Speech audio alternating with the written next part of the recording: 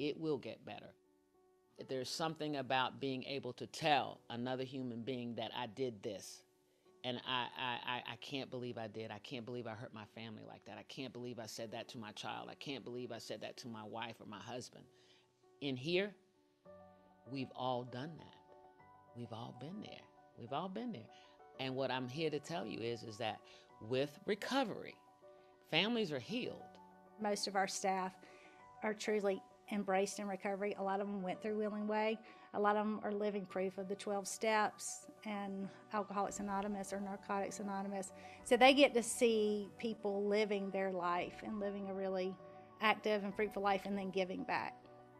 Most important lessons that we promote, which are also lessons that Alcoholics Anonymous promotes, are that we need to stay connected.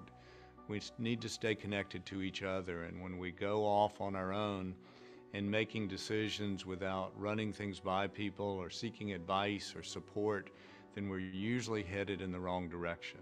So the largest lesson that we promote here and that I think I learned in my treatment as a patient here was to stay connected and to run things by people. It's not a comfortable setting to be in, let's be honest. Like, you have to wake up early some days, you may have to volunteer at the soup kitchen, you may have to ride your bike across town when it's 40 degrees outside, and they don't like that. And I didn't like that when I had to do it. But there's something that happens when you go through that together. There's a trust. I mean, the people I went through with, that I experienced that with, I would, if they called me right now, I would walk out of this interview and I would go and help them with whatever they needed. That's probably the biggest part of this deal, is that it's not me telling you what you need to do or anybody else. It's you telling me what you want to do and me figuring out a way to help you do that. That's the thing that I found at Willing Way that is a little bit different than other places. And I have seen that in my own recovery. When I came in, we worked on the problems that I wanted to work on. People come in here and their eyes are dull and dead. There's a dullness to them. And as a counselor over the years, I have seen the spark come back and the life come back. And I asked a counselor many years ago when I first started in the business, what am I seeing? I said, I see this light in their eyes. And he told me their soul is returning. And I've held on to that ever since. I didn't have anything when I came here. I came in with a bathing suit, a hoodie, my driver's license, and I had shoes with no shoelaces on. And I didn't have anything else. Our patient counselors can empathize with what it's like to be in their seat, to be in these rooms, in these groups. So yeah, I can sympathize with a lot of people and a lot of things, but I think empathy is one of the things that just saturates throughout our staff, particularly our clinical staff. It's going to be hard to find someone that works here that has not been in someone's shoes that comes through here, either as a family member or a patient. It's been extremely rewarding for me personally because I've walked in their shoes. When you get a call that someone's saying, I just got my 1-year chip, thank you. You know, or I get emails that, you know, I've been sober for 15 years, or, you know, we have that's success. That means that, you know, we did everything that we could and gave them the best chance somewhere safe for them to get sober. Basically what it boils down to, the drug addict and alcoholic that I am, if I can do this and showed up with nothing, you can. Because it was bad. If I see those amazing results and those happy faces, it is because they've done exactly what we've encouraged them to do, follow the recommendations. So we don't just give recommendations to the patients, we give them to the families too, and it works. It's nothing like it. It's just nothing like it. Nothing.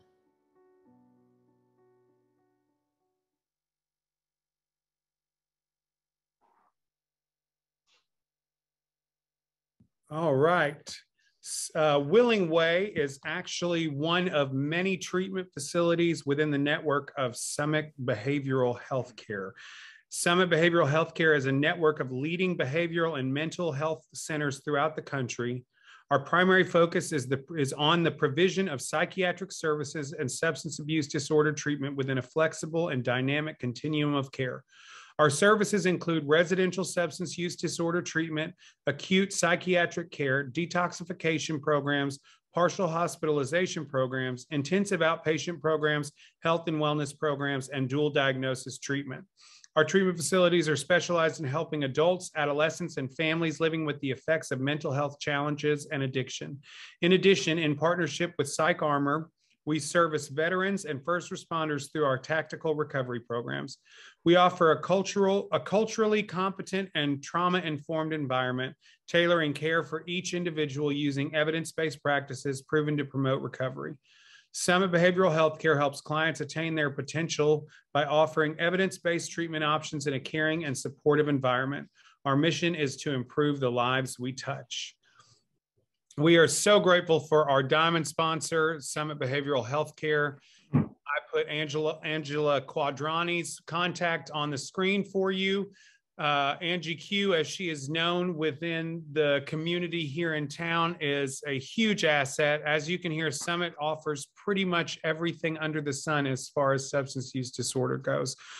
We are grateful to have her as a community partner here at the Coalition, and we are grateful to hear our next speaker, which is sponsored by Summit. I'm going to turn it over to Olivia.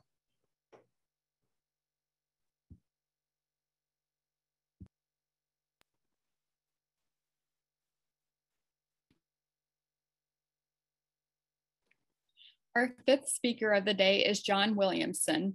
He began his career in substance abuse counseling in 2005 at West Midtown Medical Group in New York City, where he was employed as a methadone counselor. During this time, he was also employed as a substance abuse counselor at Freedom Institute, responsible for evening intensive outpatient program for adults. He also worked with adolescents and young adults who attended outpatient services there. John came to Willing Way as an inpatient addiction counselor in 2010. Additionally, John managed Willing Way's extended treatment program for men from 2011 to 2017. In spring of 2017, he was promoted to the executive director of Extended Treatment Services, where he managed both men's and women's extended treatment programs. He served in this capacity until January of 2020, when he became an outreach coordinator for Willing Way on a national basis. He has experience working with children, adolescents, chronic care, acute care, geriatric, and forensic populations. Please join me in welcoming John Williamson. Hi, everybody. I am honored to be here. I really appreciate the opportunity to do what you guys, to be a part of this. Angie Hughes told me all about it. I think it's an amazing opportunity, and that you folks provide this as a free resource to the people in your community. I appreciate the committee for allowing Summit and myself to be a part of this. And I hope that I can shed some light on the methamphetamine epidemic. I don't know if someone's going to queue up my screen for me. Is that right? Hopefully. While that's happening, I will tell you that, you know, in recent years there has been a lot of focus on the opiate addiction in this country, and that we see a lot of focus on that, and as well it should be. It's a devastating epidemic in our country. But while all the focus was on that, there was a rising trend, and I Googled just this morning, rise in methamphetamine use. And there are a number of articles that are published as recently as 2022, 2021, that talk about the rising use of methamphetamine and the devastation that comes from that. So I want us to remember that although there needs to be a lot of focus on opiate use and opiate treatment, that methamphetamine use and stimulant use is also devastating our country and devastating human lives and families and everyone around us. So let me see if there is someone going to queue up my slideshow. There we go. Okay. Okay, you know, when I gave this title, I look at it, and every time I've done this this presentation, I think, boy, that's a mouthful. A practical view of long-term effects and recovery outcomes for individual with methamphetamine abuse and dependence. I wasn't thinking succinctly there. I was probably thinking more like a meth addict would at that point. But what that boils down to is, rather than talking a lot about statistics and those type numbers, I want to give you a practical view of what a methamphetamine addict and what treatment looks like for those individuals. And time allowing, I want to do a case study at the end of this. So if you would just go to the next slide, please. Thank you. Excuse me. Okay, so I think we've already gone on to who am I, and I know who you guys are. Thank you very much. So next slide. So what I want to do is I want to talk about the training objectives in this. So next slide.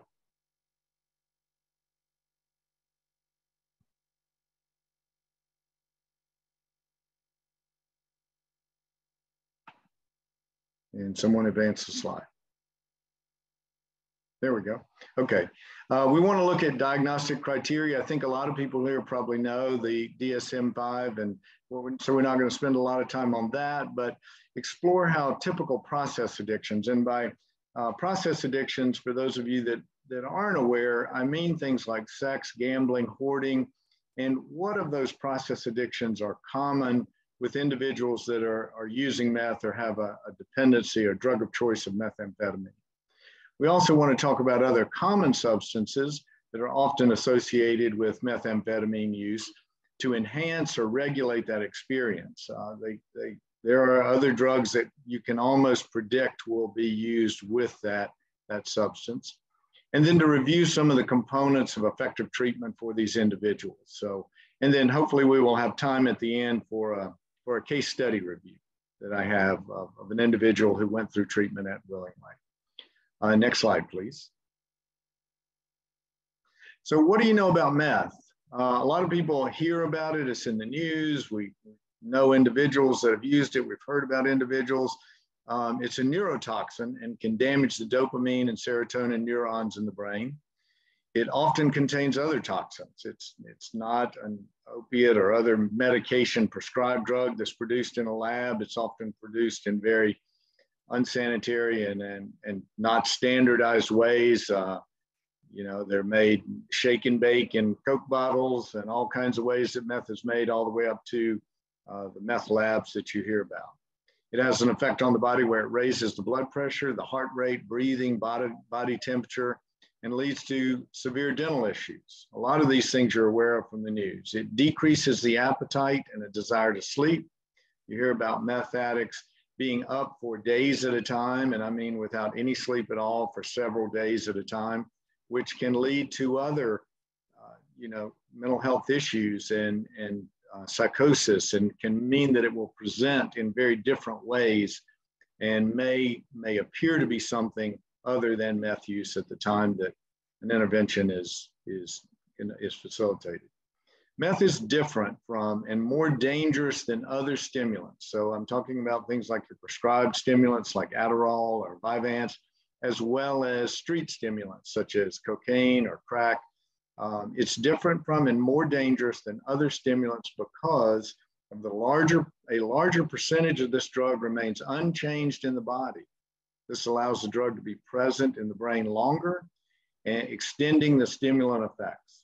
So it stays in your brain longer, and by that means it creates a greater damage to the body and to the brain. And for someone using it, this is actually something that makes methamphetamine popular because it means that stimulant effect will go on for a lot longer time. An example to give you a perspective would be that if you took a line of cocaine, what you would see someone typically use a small line and they snort that line, that will keep a person, they'll be feeling the effects of that for around 20 to 30 minutes, depending on the exact quantity and the quality of the cocaine. That same amount of methamphetamine, the individual will feel the effects for 8 to 12 hours. So that gives you a reference point in terms of the severe effects that it has and the longevity of the effects of that on the body and the brain. So why would anyone want to use it? Next slide, please. So the perceived benefits, the benefits that the individual using it feel are, there's an increase in attention and focus. This isn't always on a good thing. So there's increased attention, increased focus, there's decreased fatigue. It gives an individual a lot of energy. It decreases the appetite. So and sometimes people use this drug as a weight loss aid. There's a feeling of power and control. There's a sense of well-being and euphoria. And there's an increased sexual desire, which leads to other problems as well. But overall, the individual feels that nothing is an issue. There is no problem. There's nothing that can't be solved. There's nothing that can't be delayed. The individuals feel powerful, in control, stimulated, and are able to focus and pursue things that they believe at the time are important. That's where the difficulty comes in, because what the brain is focusing on while they're using meth may be things that are not at all important or can be even destructive or illegal, or all kinds of problems can come in. There is the last part of this, the increased sexual desire is a key piece in meth use for a lot of individuals, not all, but a lot. And it does increase that desire. It increases the chance of sexually transmitted diseases. It increases all types of danger that can be associated with that. As the line at the bottom says, nothing is a problem that you can't handle. Now, the flip of that is also true. When an individual is using methamphetamine, and while the effects of the drug are being felt and experienced, nothing is a problem. Everything can be overcome. Sure, I've missed work for the last 3 days, but that's not going to be a problem. I'll be able to handle that. The rebound effect from methamphetamine is just as powerful. Anywhere from 48 to 72 hours after the last use, an individual starts to feel very overwhelmed. One dish or glass in the sink can be overwhelming. There is a tendency for suicidal ideations to start occurring there. A lot of suicides happen after an individual is coming down from meth use. That's a danger period for individuals that have been using a lot of meth. The suicidal effects and the suicidal ideation that happen, a lot of individuals will act on that, and they get unnoticed or they're not paid attention to, because the folks around them will think, well, he stopped using, this is great. He hasn't used for 2 or 3 days. That actually can be a very big point of danger for individuals using methamphetamine. Next slide, please. So how do these individuals present? Much like other addiction issues they present, there's some that come in a little stronger than others, but there will of course be employment issues. Individuals can, addicts that are using meth, if they are able to get a job, they can rarely keep a job when they're using, just because the effects are so long lasting and the rebound effect is so strong that they're either going to be high and not able to function in a way they should be. They're going to start developing the effects of someone who hasn't had sleep in 3 or 4 days, but is also very stimulated. And then the rebound effect, where they're not able to focus on anything, very fatigued. Financial issues, when you don't have a job, it is hard to maintain your finances. Housing issues, of course, come into play, not just because you can't pay the rent, but because of the behaviors going on. A lot of folks will have, if they're manufacturing meth at their location, then that will get them evicted, whether they're paying their rent or not. Legal issues, you hear a lot about folks that are identity theft along with methamphetamine use. There's a lot of focus on technology when a person's high with this. A lot of paranoia that goes on with methamphetamine use. Of course, that causes relationship problems, physical health problems like we've talked about, with dental issues and heart issues, effects on other organs in the body, and then sleep deprivation. I've spoken with individuals who used meth that were up as many as 5 days straight without any sleep at all.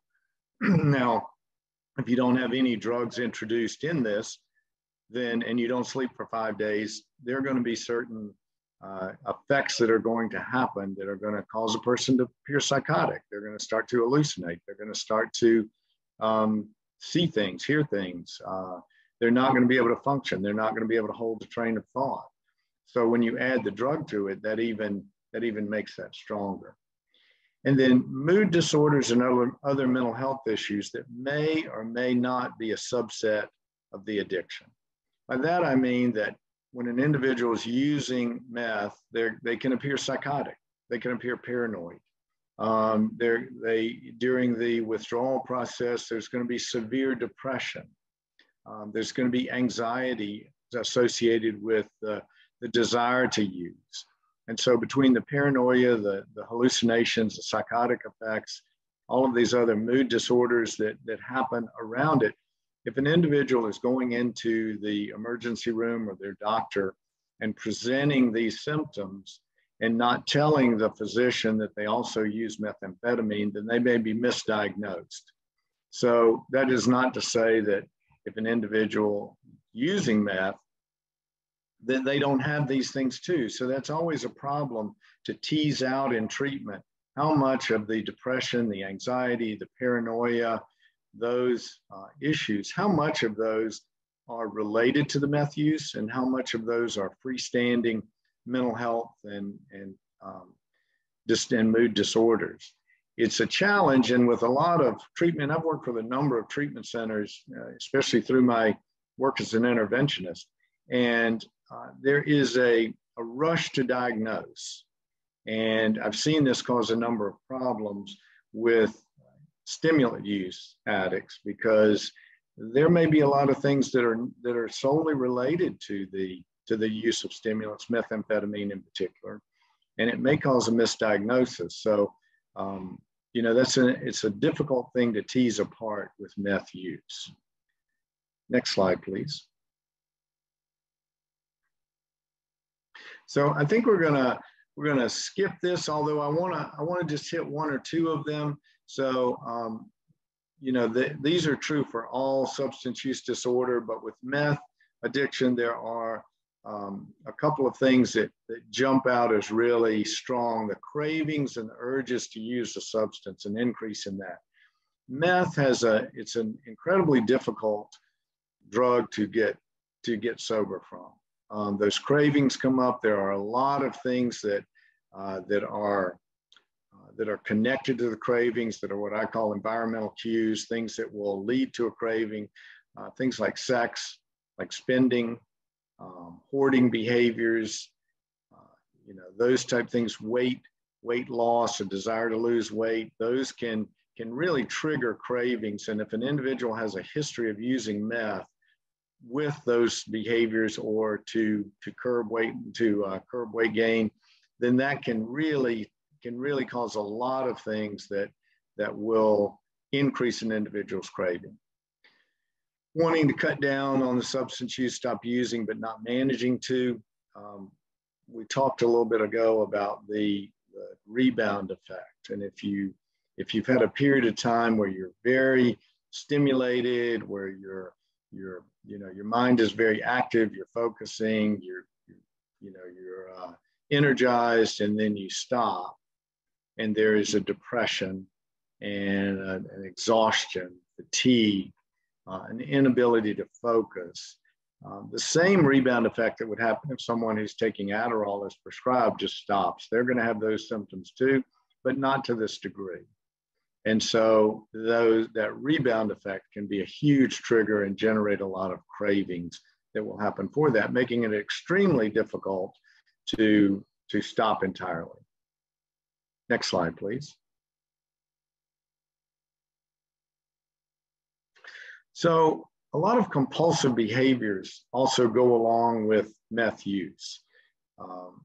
Because it's a stimulant and because it affects that part of the brain, some common process addictions are sexual compulsion, spending money through shopping, internet purchasing in particular, gambling, eating disorders, and the use of the internet.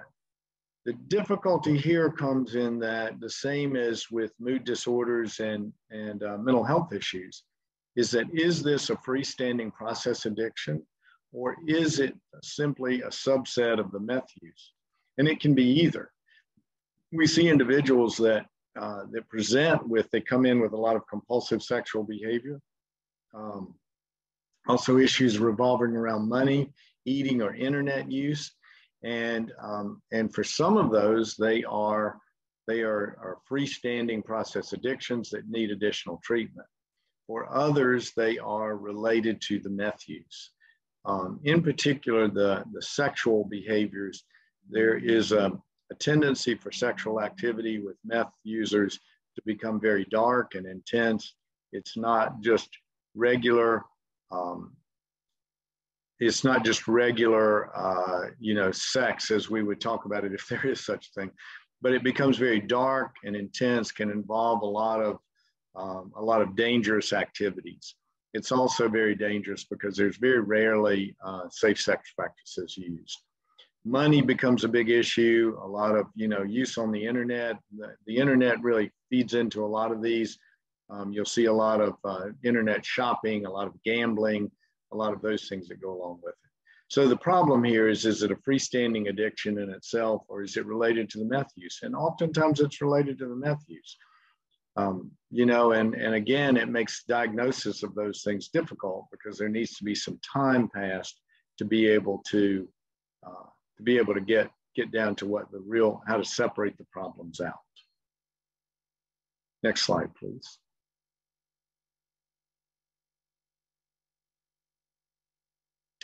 So it's never just the meth.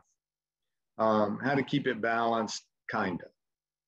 What are these folks that are using meth, dependent on meth, experiencing? They're experiencing a lot of depression in between their usage. They're experiencing a lot of anxiety. There can be pain associated with meth use because of how hard it is on the body and the lack of taking care of yourself and your body. So there can be a lot of aches and pains and difficulties there. There can be sleep.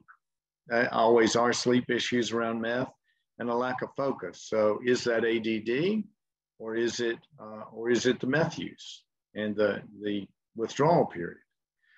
Sexual issues and how to enhance the experience. So there's with stimulants, there is a strong sexual desire, but also in men in particular, a lack of the ability to perform sexually. So how do they deal with those issues, sexual issues there? And then the time between binges, if that even exists. For some folks, this meth use starts out as an occasional use. It can also be a weekend use, but then the period during the week can shorten considerably where the use extends into the week or starts before the weekend. And then there's those time between binges where you're experiencing the other problems we've already talked about. The lethargy, the lack of focus, the lack of motivation, the inability to do your job or to participate in your normal activities. So on the one hand, those are difficult to do when you're using the substance, but on the other hand, in between uses, it can be extremely difficult and can lead to some suicidal thoughts or suicidal attempts. So you're going to see a lot of folks come in that may present themselves to a doctor or a therapist, and if they're not honest about their meth use, then they may present having depression, anxiety, ADD, difficulty sleeping. And if they aren't talking about their substance use, these things can seem primary, but they may be related to the meth use. Next slide, please.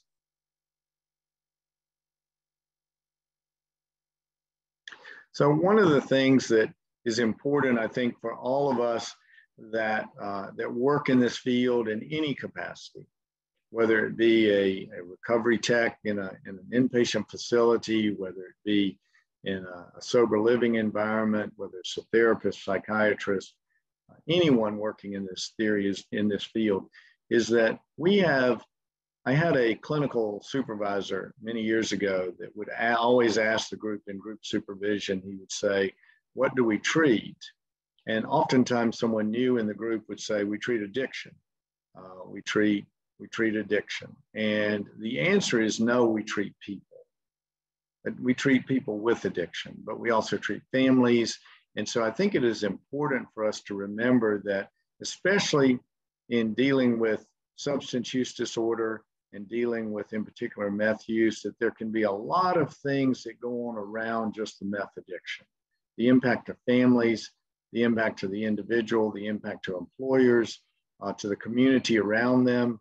So we need to keep in mind that in working in this field, we treat people. We don't just treat an illness. We treat the people that have the illness, and that keeps our focus in the right place. So I want to move on to our case study. So if you could bring up the next slide, please. So this is an individual that came to Willing Way for treatment. At the time he came, his name is Robert. At the time he came to treatment at Willing Way, he was 50 years old. He was a single gay male. He was living in New York City in an apartment with a roommate who was also in recovery. He was a college graduate. He was employed in a professional job. He had a history of 2 long-term relationships, one 5 years and one 10 years of living together.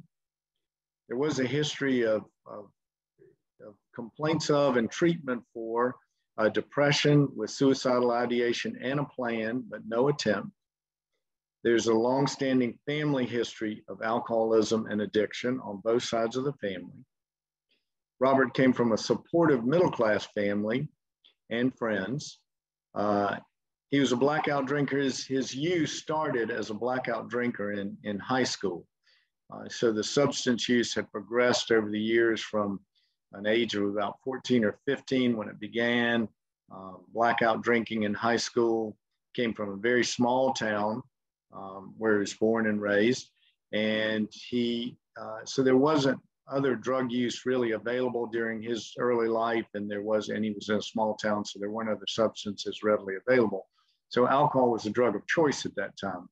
And so during high school, he did progress to the point of being a blackout drinker. This continued into his college years, where he continued primary use of alcohol, no other substances other than alcohol, until he graduated from college. Moved to a little bit larger city, not quite in New York City yet, but moved to a little bit larger city.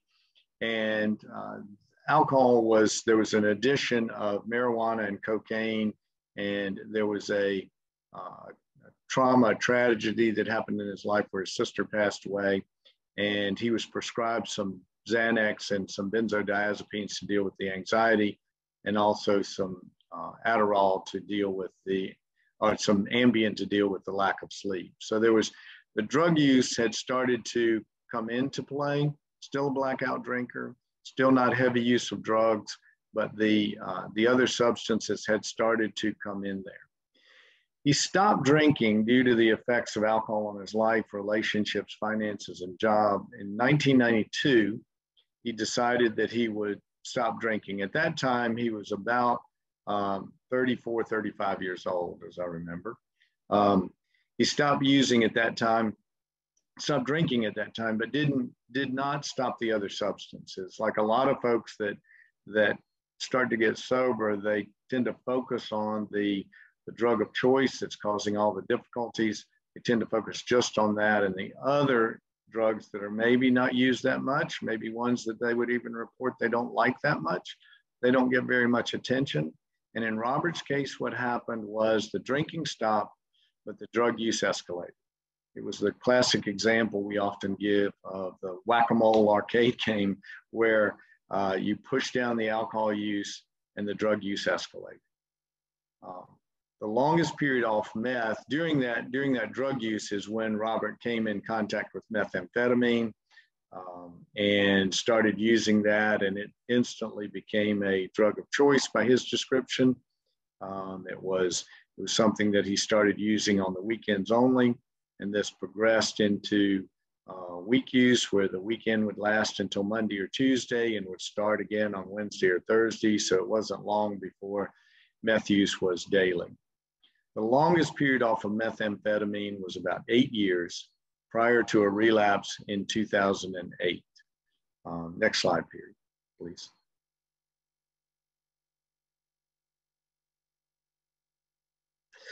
So when Robert relapsed on marijuana, it was interesting too. There's a lot of discussion about the effects of marijuana and is it addictive, and that still goes on today, even though there's research that proves that it is.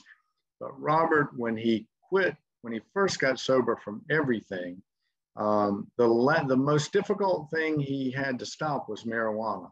He described that he was able to quit the meth and able to quit the drinking and able to quit all the other substances that were in use, but tried desperately to hang on to marijuana use because there were really no consequences from marijuana use.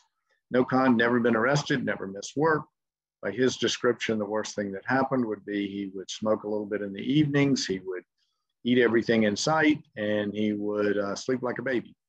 So in his mind, there was no problem with the marijuana. There was one consequence of using the marijuana, and that was he was unable to stay sober off the other substances. He had a variety of periods of sobriety when he was trying to get sober.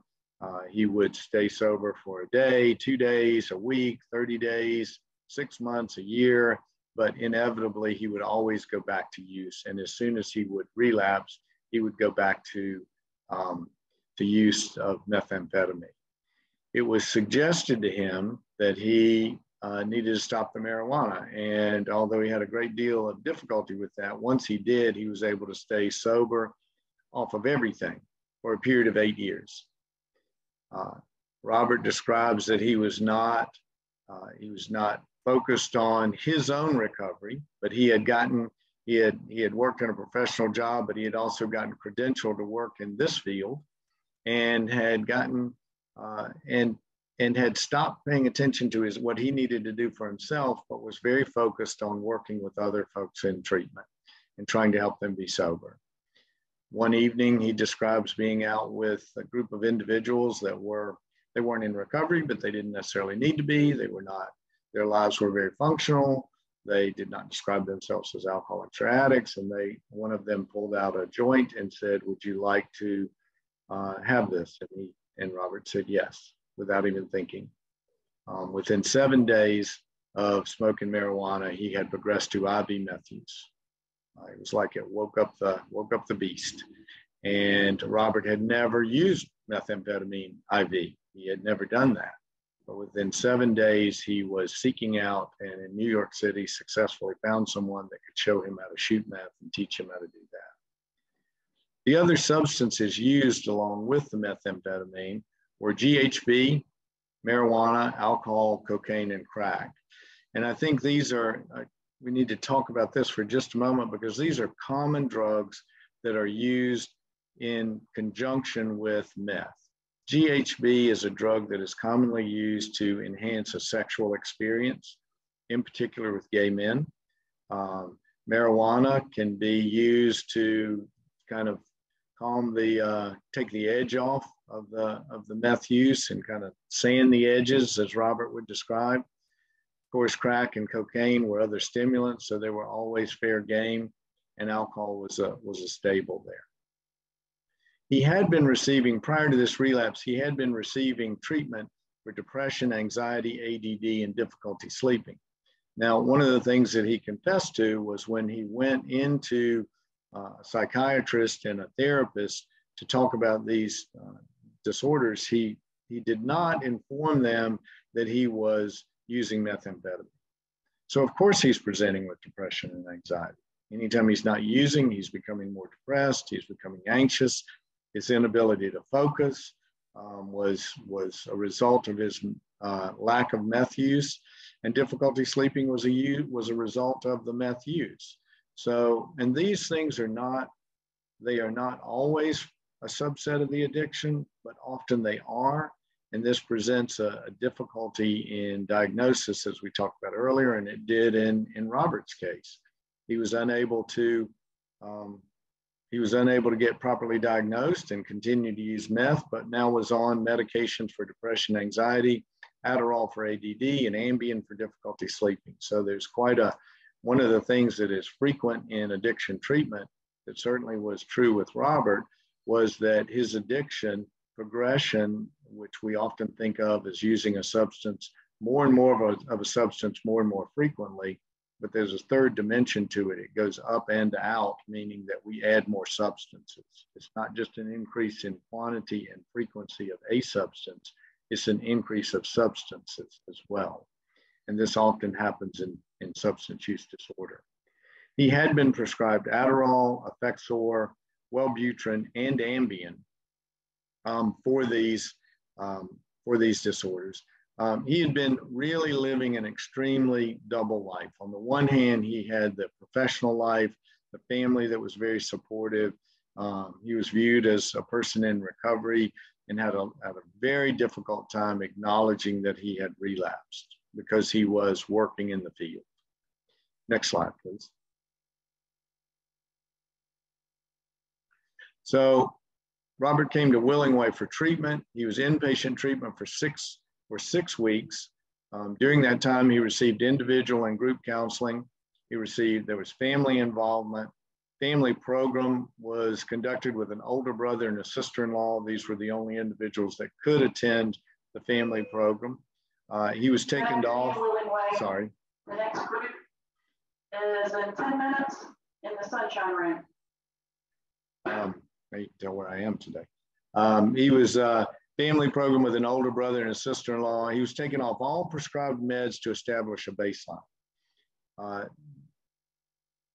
Sometimes this is a good thing to do. In Robert's case, it was a good thing to do because he was able to, all of the problems that he was experiencing with his meth use were related to his meth use. That is not always the case, but Robert was very fortunate in the sense that he was able to come off of all of those meds and was able to stay off of them. Some individuals, now he was in extended treatment, as it says at the bottom, and outpatient with that for a total of 16 months. So Robert was in a very safe environment and able to come off of those medications and make sure that they were related to the addiction. Other individuals are not as fortunate, and the depression, the anxiety, all the other things that can go along with it may be issues in and of themselves. I guess one of the more difficult things in treating meth addicts is whether it be the mood disorders and the mental health issues, or whether it's the other process addictions or compulsive behaviors, kind of segmenting those out into what's related to what, so that we're not giving folks in treatment unnecessary diagnosis or unnecessary treatment, but also on the other hand, that we are treating what is necessary to be treated. During Robert's time in treatment, he was terminated from his employment due to performance. He was also lost his housing while he was in treatment. In one sense, that was a bad thing, but in another sense, it did provide him the opportunity to stay in sober living and stay in treatment there for a longer period of time, which contributed to Robert doing very well after treatment. I would, one of the things when I'm doing this presentation for a room full of people instead of virtually, the question always arises, how is Robert doing today, long term? Because this was several years ago. How is he doing today? And I think it's a very pleasing thing for me to inform you that I am in fact Robert, and this was my case study of my treatment and my addiction. And I can tell you that there are individuals like myself that with the proper treatment and the proper diagnosis, that we are able to remain sober and function, have a great life, and use what we've been through in our addiction in an ability to help those that and an ability that help those that are suffering with the same thing.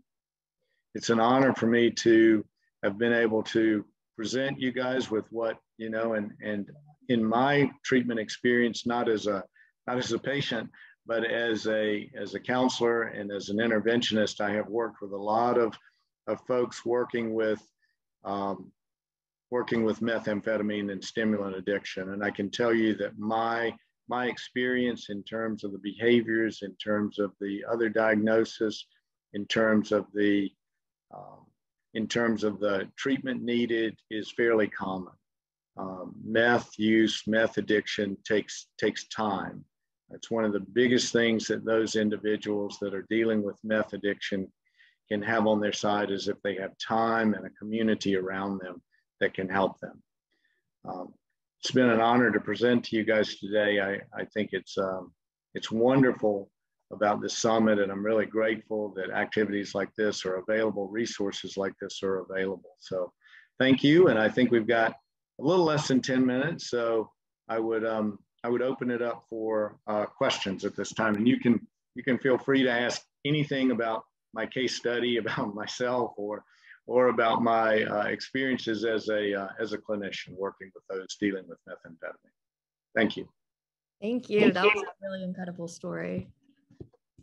So we have about 10 minutes left, so I'll just go ahead and jump straight into questions. What is the most important thing for us to remember as clinicians working with people in recovery? Working with people in recovery is that, interesting. Not just meth, I'm assuming, but people in recovery. I think that time is necessary. I think that a community is necessary. I'm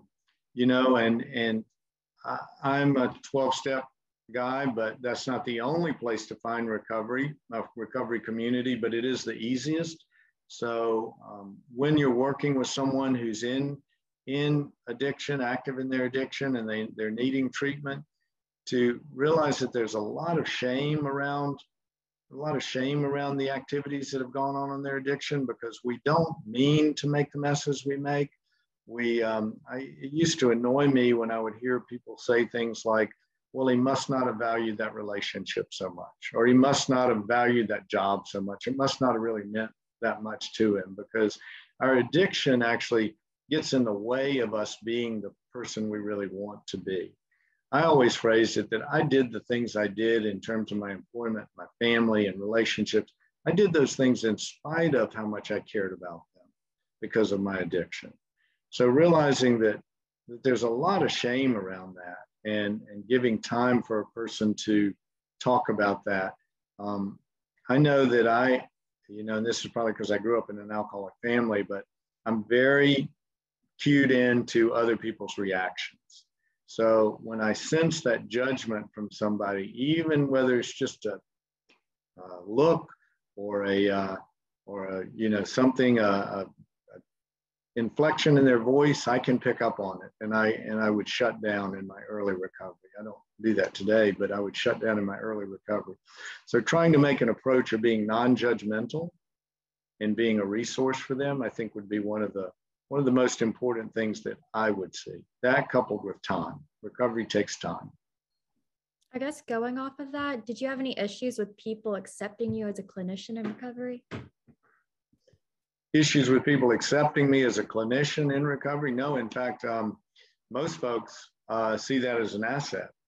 You don't have to be in recovery to work in the field, but certainly those of us that are in recovery working as a clinician, I tend to take that story. I'll tell you now that how my addiction ended, or my addiction got interrupted the last time, is that I was working as an interventionist, and I was working as a clinician in New York City at Freedom Institute, which is an outpatient, and working with an intervention group. And I had started using meth again. It was a short relapse. It was only about 3 months long. It was horrible, because I was counseling people and doing interventions while I was using the substance. But it ended. Today I can laugh about it. On that day, I can promise you I didn't laugh about it, but I dropped a meth pipe in the middle of the intervention office where I worked. So that's a real showstopper. That really gets a lot of attention. And I can tell you that I was in Willingway in treatment within 24 hours. So, that was something that was the worst day of my life. But when I look back on that, it was the best day of my life. And I've been able since then to use that story in helping people when they are struggling with the things they've done and there's all that shame. I can share my experience. I know there's a lot of controversy or question around how much of ourselves do we share as a clinician. And I ascribe to the school of, I share about my story when I think there's a need and when I think it can be helpful. I don't just blanketly share it, but if I feel like it will benefit that individual, whether it's how it affected my family or how it affected my job, then I try to share then, but I don't blanketly share. But I think it's an asset. To me, it has been. Yeah, no, I agree. And everybody at our coalition is in recovery from something. So I would definitely agree. So final question, how do you assess a client to determine if a client is using stimulants or if there are underlying mental illness? Well, ideally, the patient would acknowledge that they're using substances, but, to ask a question, just not in an accusatory way, but just to say, what's your substance use look like? Do you drink? Do you use other substances? But without trying to pin it on that. Oftentimes, individuals that I've assessed, now when individuals come to Willingway or they came to Freedom Institute, they were coming there because of a known substance use. So it was known that that was there. But in a private practice or an outpatient, which I was the patient in those, I know that I was not always honest about my substance use. In the beginning, I didn't really see that as the problem. I was presenting symptoms that, led to a diagnosis of, ADD and sleep disorder and all those kind of things, which coincidentally, when I quit using meth, instantly cleared up. Not instantly, but over time. That's not true for everyone. So they can be separate, they can be together, they can be related, or they can be unrelated. I think the big thing is time, developing that sense of trust, where the individual will start to talk about those things. The rapport we have with our patients is primary, and being able to establish that sense of caring and trust and support will open a door where someone will hopefully acknowledge what's going on, and then you can start to work on that if it exists. Yeah. Cool. So we have time for one more question, and our director, Jack Wyatt, wants to ask a question. Oh, no. Well, it's just still leading straight off of that. Hey, that was an amazing presentation. Love the way you ended that.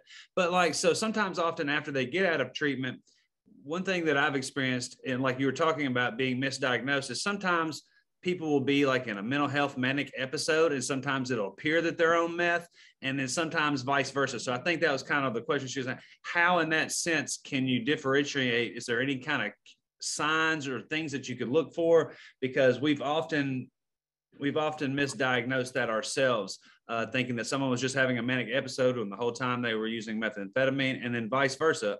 We thought they were on meth because they had all the symptoms, the dilated pupils, everything else, but in fact, they were having a mental health crisis. And so what's a way that we as people that work with people that are on the streets and in recovery, how can we differentiate between that sometimes when it arises?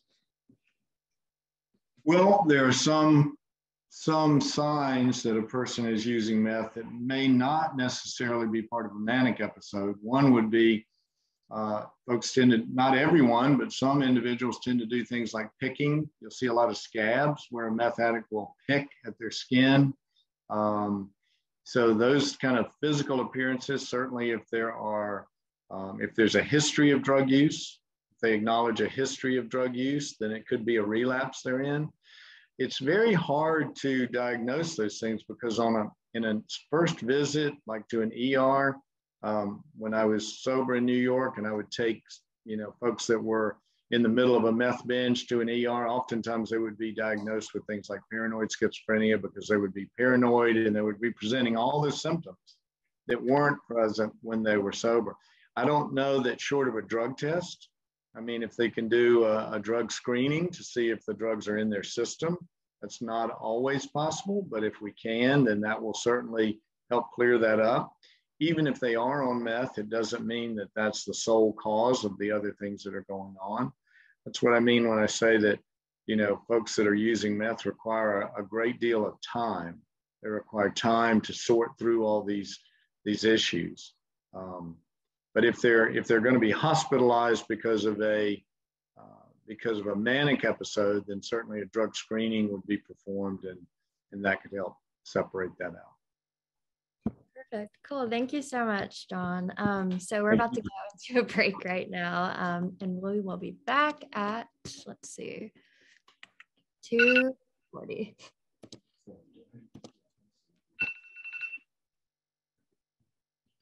Hey, everybody. I just wanted to get on here and say, first of all, thank you, John. What an amazing presentation.